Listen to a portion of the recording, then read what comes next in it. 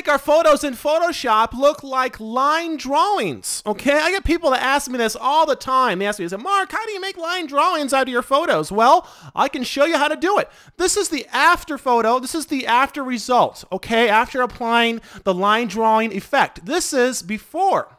Okay, so I'm going to show you how to do this effect right now. Let's go ahead and just minimize this one right here, and let's go ahead and work off this one, okay? Now, this is really easy to do. There's only a few steps to do this, okay? The very first thing, come right up here to Filter, and come all the way down here to Others, the very last thing on the menu, and select High Pass.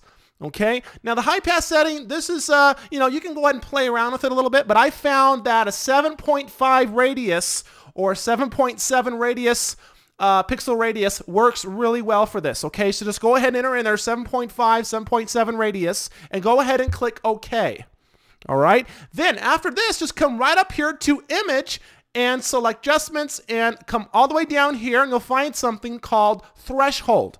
Okay, threshold will allow us to create this line drawing effect. Look at this. Wow, this is totally cool. All we have to do is just adjust this one slider at the very bottom of the threshold dialog right here to get it to, just adjust it to our liking, however we like it. There you go. You can go over here, make it a little darker. You can actually go blow it out a little bit if you want.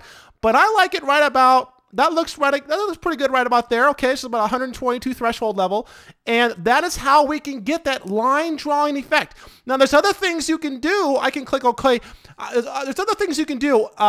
You can come up here to Filter, come down here to Blur, and select Gaussian Blur to actually just blur the line out just a little bit, make it look a little bit softer. Okay, if you want to actually maybe use this for print or something. You didn't want it very staggered like this. You just want to soften it up a little. Try the Gaussian Blur. That'll soften it up a little bit, give that, So try that at home, and there you go, folks. That is how we create line drawings out of the photos. You can try this with any photo you want, any photo you have. Give it a shot and see what it looks like. We'll see you later.